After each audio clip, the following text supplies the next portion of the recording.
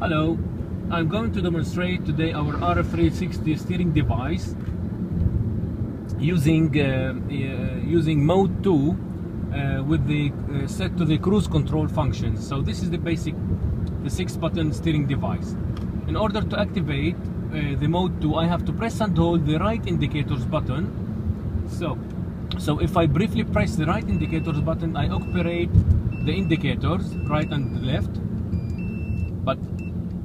But if I press and hold, I activate the cruise control function. Now mode 2 is activated, but still the cruise control not functioning. I have to press this button to set the speed. Now we can see that the cruise control is set. In order to increase the speed, I have to use the same button, press and hold. It can be seen that the speed is increasing and the speed is maintained by the cruise control.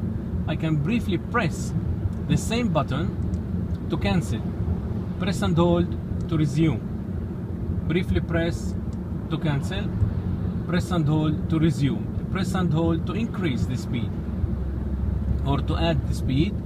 Now I have reached the speed that I want. I can leave it and the speed is maintained by the vehicle computers. Now I can also decrease the speed if I want to by pressing this button, the lower button, which is the decelerate or minus. So when I press and hold, we can see that the speed is slowing down. When I release the button, the speed is maintained on this. I can also briefly press to cancel, press and hold to maintain the same speed. Now I can also use mode 1 to go back to mode 1. Press and hold. 2 slow beeps is heard. Now it means that mode 1 is activated while the cruise control is still functioning. Now I can use this button to activate the intermittent wipe, normal wipe, rapid wipe, press and hold for wash, press and hold to turn off the wipers, press and hold to activate mode 2, briefly press to cancel, press and hold to maintain speed, press and hold to increase speed,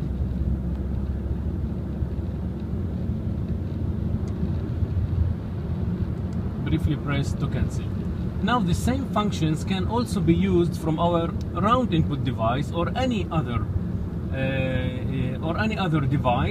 input device like the joystick input device or the headrest. Now due to the fact that this has only 5 buttons, so we have the right left indicators, the horn, and we can use these 2 buttons to increase and decrease to control the cruise control. So I have to, in order to go to mode 2, now I have to exit. Slow beeps, press and hold, double beeps. Now I press and hold to activate the cruise